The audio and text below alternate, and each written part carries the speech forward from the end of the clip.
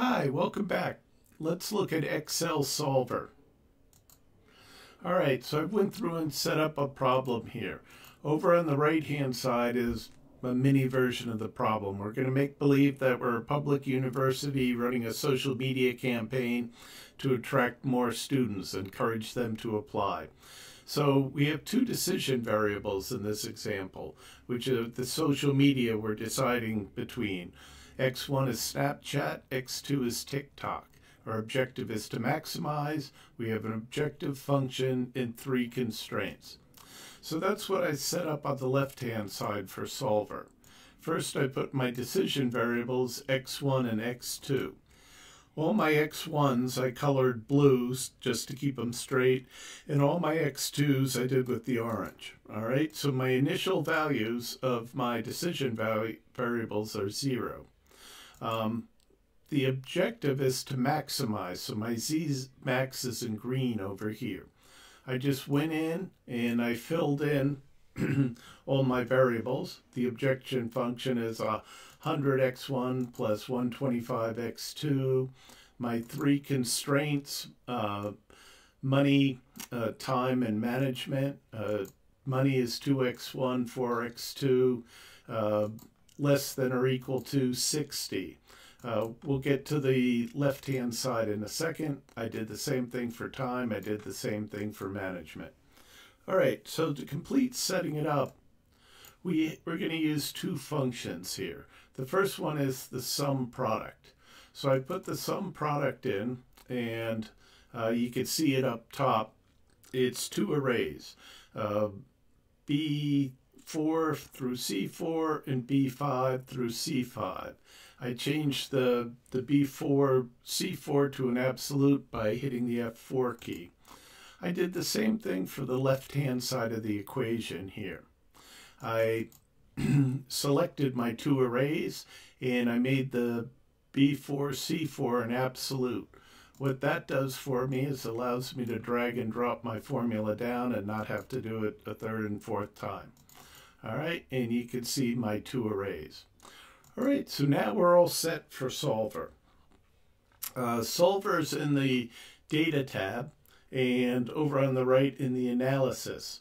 If you don't already have Solver, what you need to do is select the File button, Add-ins, Go, click on the Solver, and you're all set. All right, so let's see what it looks like. So I click on Solver, and I get a dialog box over here. I have it up on the right. So in my set objective, that's my Z right there. My objective is to maximize, so make sure that's selected. By changing variables, that's my decision variables. So I put in B4, C4 there. Next, I have to add my constraints. There's two ways to add the constraints. You hit the Add button, and then you could, if they're all the same inequality, in this case all of mine are less than or equal to, I can select the array all at once, and that's my cell reference, and select the second array, and that's my constraint. Then I hit OK. All right. Then I make sure that I have the blue button checked for the non-negatives. I make sure my solving method is simplex linear programming, and then I hit the Solve button. When I do that, it comes up with a screen like this. We can see that from the upper corner, it's filled in my values for me. I should do 5 X1s and 12.5 X2s, and that will give me the maximum amount of applicants at 2,062.5. Over here, Solver also asks if I want to report. So I click on Answers and I hit OK. And that brings up the Answers report.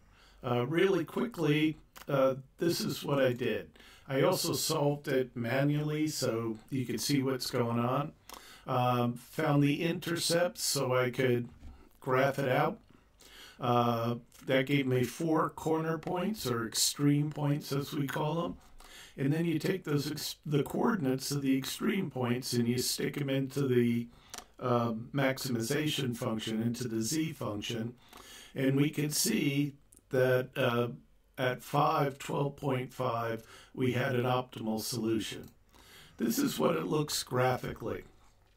My orange and my blue are by time and money, and that shapes my feasibility region, which is in blue. You can see the green, which is management, isn't touching the feasibility. That means I have slack or extra capacity there. All right, back to the answers report. That's exactly what I'm given in the answers report. Again, I'm given my Z, and the final value is 2062.5.